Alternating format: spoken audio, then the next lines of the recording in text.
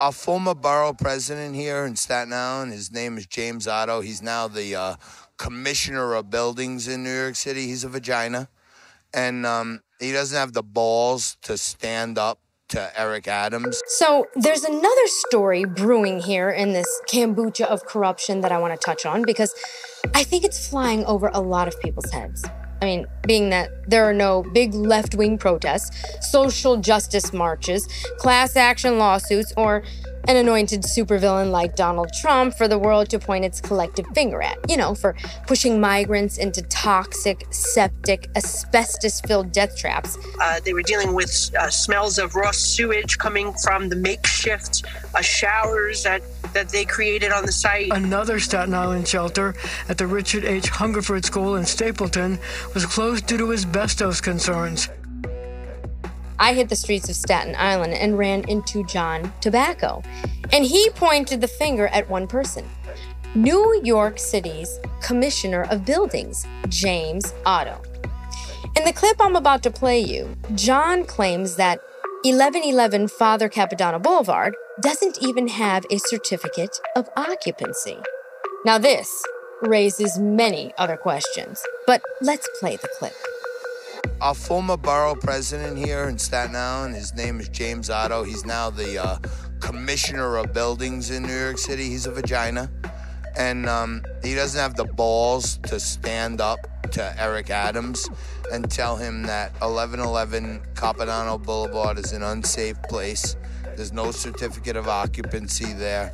And Jim Oddo, if he cared about Staten Island like when he was the borough president, he should step up and tell Eric Adams that this is also an unacceptable and unsafe place. And if he doesn't, we'll just prove it like we did here, and Jim Otto will have to comply with us. Now this is interesting.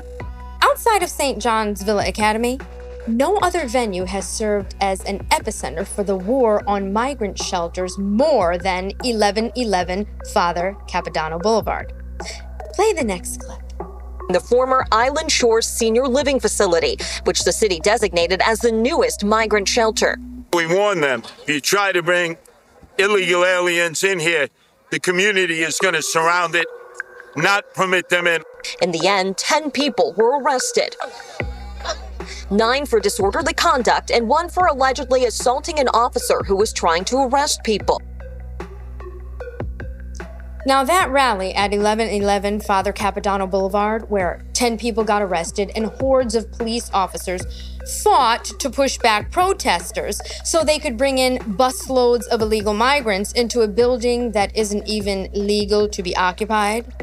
Now, it can't be a coincidence that Father Capano Boulevard, as well as St. John's Villa and the other 2 shelters that were condemned in Staten Island can be traced back to the New York Department of Buildings. Now, before I go any further, let's watch this next clip. When you're at capacity, every day is a challenge. When we open up these sites, it's not just FDNY that goes in, it's also the Department of Buildings that makes determinations about the building that we're in, what those occupancy levels are, etc. So there's a whole checklist that they review before we open up any of these sites. Well, folks, the passing of the buck has already started. Now, if you don't know what's going on here, there was Mayor Adams' chief of staff, Camille Varlak, saying that it's the Department of Buildings who determine which buildings they use for the shelters. Well, that brings us back to Mr. James Otto. Now, what makes this intriguing is what Mr. Otto's job was before he got the Department of Buildings job working for the mayor. Well, he was borough president of Staten Island. Now, a former borough president of Staten Island would be well aware that 1111 Father Capano Boulevard doesn't have a certificate of occupancy. Seems like somebody's on the clock here, doesn't it? It looks like the fix might be in. And the mayor is ready to pass the buck to Mr. Otto for all the forthcoming human rights violations that are sure to come forward. I mean, can't you just see the New York Post headline now? Jimmy Oddo's migrant shelter shame. Human rights violations rock Staten Island. I hope it was worth it, James. You know, it probably went something like this. Mayor Adams was like, James, you have any idea where we can put these migrants? And then James was like, yeah, boss, you can throw them up in that old Catholic school over there. You know, kick the veterans off the beach. Who cares? That's a great idea, James. That's a great idea. Well, we'll see where this all leads. And I'll be sure to check underneath my car before starting the ignition from now on. I'm Debrava. Hopefully I'll see you next time.